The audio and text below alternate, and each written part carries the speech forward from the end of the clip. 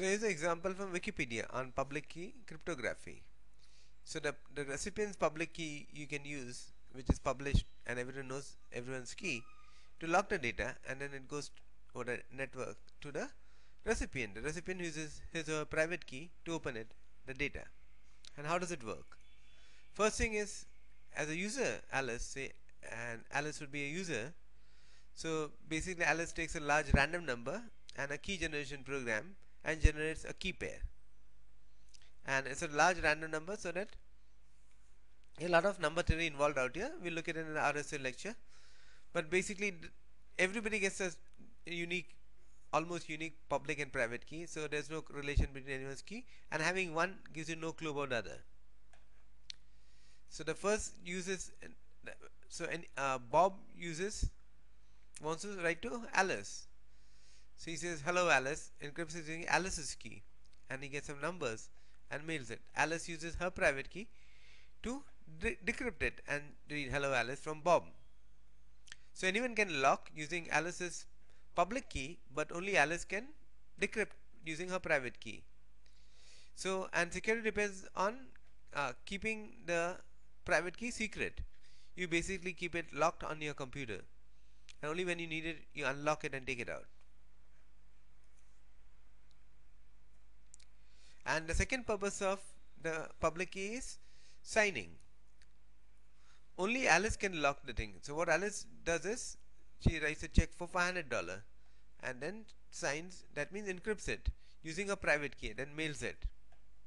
Now anybody can open it using, so Bob opens the check, and how does he open it? Uses Alice's public key, and only Alice's public key will work.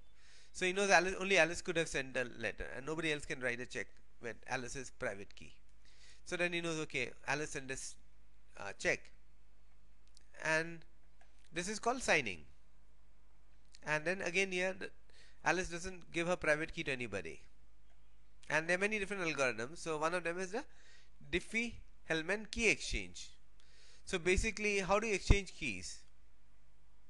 You have your key pair, and everybody has their own key pair. So what they do is, they use, okay, the next thing we're going to look at is the algorithm for key exchange. So everybody has a key pair. Now you won't be using public key, private key for sending data every day. You're talking to a website, you won't be generating everything because it's expensive to encrypt data using public key and private key. There's a lot of number crunching.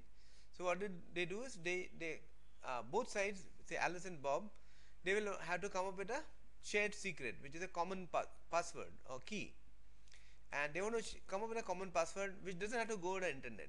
They don't want to send it the common password over the internet. How do you do that? So what you do is, you take Bob's public key and Alice's private key and combine them to get a number, and vice versa. Bob does Alice's public key and his own private key and gets another number, and then this is a Diffie-Hellman key exchange scheme. And after that, after they generate the thing, they have a shared secret, and they can use this password to encrypt using a symmetric encryption, which is faster, much faster. So the Diffie-Hellman key exchange allows each user to have the shared lock. You have your own lock, you lock it, send it here, Alice will be able to open it, even though the password never went on the network. So let's see how can we do some number theory with this kind of for encryption. So one package you can use is OpenSSL. OpenSSL, you download and install it, then it has a bunch of commands for factoring and primes and stuff like that. So the one command you want is, for example, is you can download OpenSSL and type prime 17. Is 17 a prime? So OpenSSL 11 is a prime. But most of the software packages use hexadecimals, numbers. So it's actually 1 plus 116 plus 1, 17 decimal. You can also use GNU-PG program, which is a program for public encryption and decryption and signing, to generate prime numbers. You say, I want a prime number, 30-bit prime number. So it prints a number. Again, it is in hexadecimal, and you convert to decimal.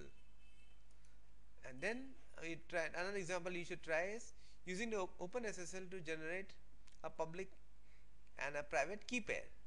So you type OpenSSL, you download and install it in your command line, There is OpenSSL generate RSA and output is key.pm. PM is a format, key format. So then OpenSSL will generate a RSA key and it's using 512-bit modulus and it prints this number, and exponent is 65537, which is 1001. It just happens to be a good number, and what most software do is they use the same exponent. As long as the other numbers are random and large, E doesn't matter. And then you can use OpenSSL to look at the number. You say OpenSSL RSA input key.pm and then output the text, and then you watch the output in less, pipe it to less. So you can see all the data about your key. Okay, and later lectures we'll see how RSA works.